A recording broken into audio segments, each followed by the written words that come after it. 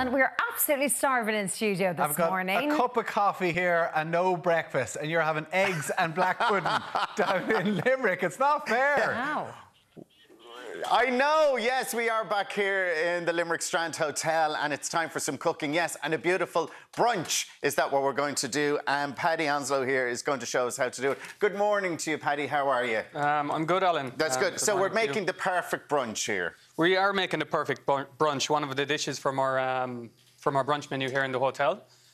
So what is it? It's poached eggs. It's poached eggs. It's on potato rosti with black pudding. And the most important thing about this dish is all of the ingredients are locally sourced. Okay, off you go. So we have a bit of mashed potato here that we are going to add into our bowl. So this mash is leftover from yesterday, so it's a great way to use up products if you have some leftover potato. And if you don't have any leftover, just make them fresh. Just make them fresh on the day. And when you make them fresh on the day, you don't want to be adding butter or cream because it does make the potato quite wet and it might so you want them nice and dry. Yeah, interfere with the firmness of your potato cake, your end result.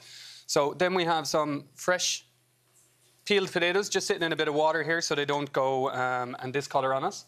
So what we're going to do is we're going to grate that in. So we're looking at about equal quantities, mashed potato and freshly grated potato. Whoops, excuse me there, sorry about that.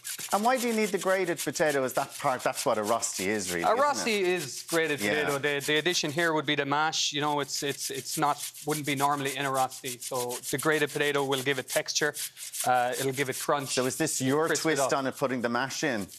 This is our twist in putting the mash in. Yeah, it's great. You know, it really adds to the flavour. You know, lots of different textures in the dish. So you have your grated potato, your mashed potato in here, and then we've got beautiful black pudding. So this pudding is from Caroline Rigney and Curry Chase. So once you have local, good quality ingredients, and that's what it's all about this morning. Because the hotel here, you're always supporting local producers, aren't you? We are. We try our hardest since for years, you know, to support as many local producers as we can. And we pride ourselves on the fact that we can do that, and we feel it's very important.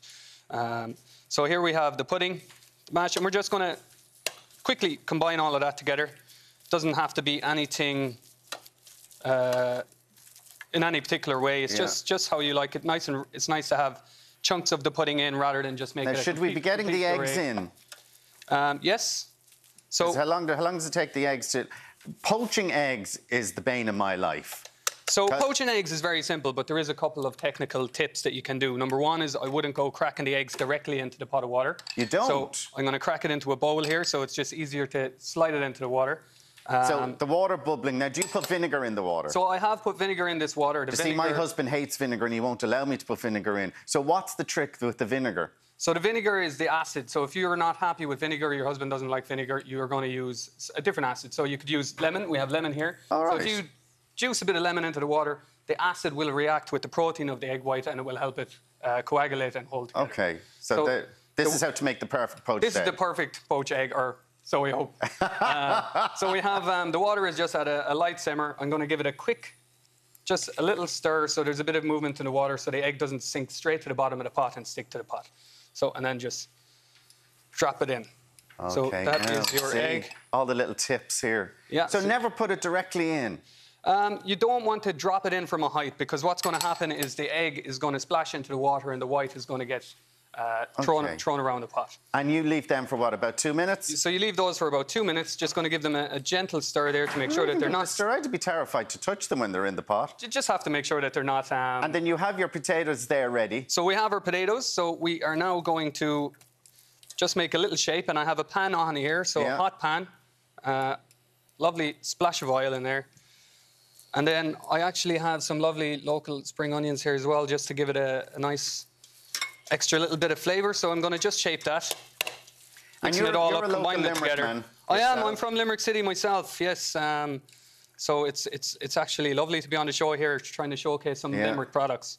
You know, we're very happy that we're able to open again and welcome guests back into the hotel. Isn't it great that everywhere is reopening? And even though it's only outdoor dining at the moment, even walking around the city yesterday, when the sun was shining, the Child of Prague's not working today for us. The sun was shining here yesterday, and it was a great atmosphere around town. It is. It's fantastic to see things opening up again. And, you know, indoor dining is not quite open yet, but we will get there. We will get there, yeah. So just put the potato cake here into the pan. So a nice hot pan and a bit of oil. You can hear the sizzle. That's what we want. So you're just getting a bit of colour onto the potato cake. So it just takes a couple of minutes on each side to fry that up. Yeah. And while we're waiting for that to crisp, I'm just going to go and check on my eggs, which are poaching there nicely. So now they're perfect. Look at them. they are. So it's the acids in whether you use lemon or vinegar that helps that to come together and hold it. And if you don't use them, that's the key, is it? That is a great tip. Now, if you don't use either of those, it could still work. Yeah. You might crack a few eggs before you get it right. So you're just frying them off. So just frying that off. So it's got a lovely colour there, and you can see that it's darker in areas, and that's the black pudding. So it's an absolute beautiful product. Lovely so local products. And where else? What other places do you get your foods from? For this dish, everything is from the locality. So we have Kevin Wallace's leaves. We have tomatoes from Kevin Wallace's farm, and we made a lovely relish from that. We've got Caroline's pudding. We've got eggs from Croom. Yeah. So everything on this plate, it's Limerick. It's a plate of Limerick. And I have it here, and the poached egg, perfect poached egg with the Rosti and the black pudding. Tommy's raging back in studio because he'd love this now. He really would. I'll have to take a trip to the studio and make one for Tommy. You can come up anytime you want. So that's our pudding hash now. So that's almost ready to go. So I'm going to just assemble a plate. Yeah. So we have our lovely relish.